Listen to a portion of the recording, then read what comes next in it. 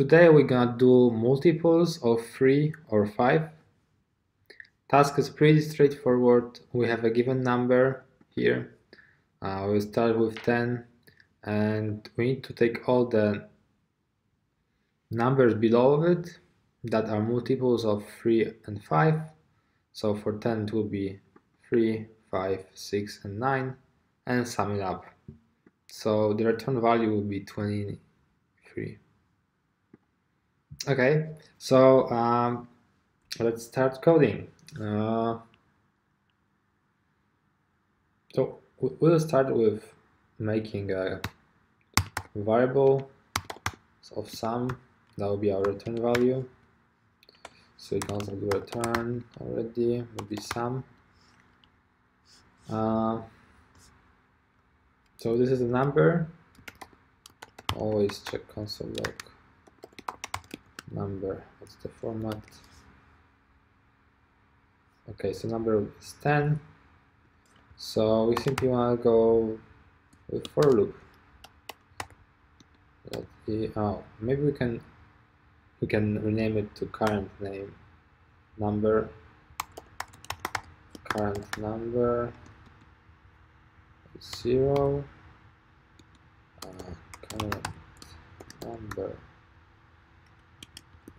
is number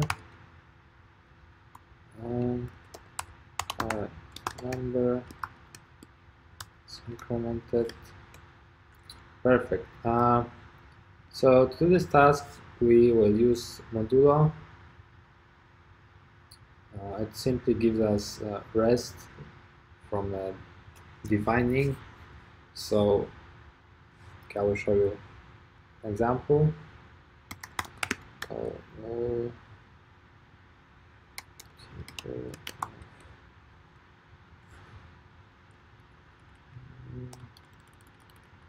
Type of 3 and to be current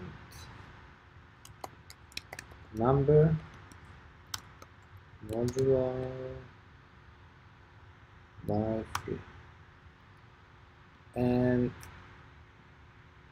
if there will be no rest of dividing, that means that the number is multiplier of that. So 0.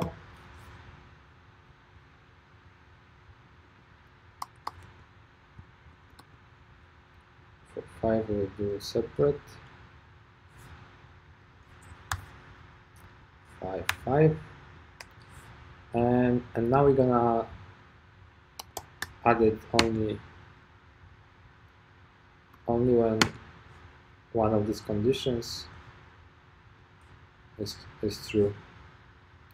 So we're gonna go multiple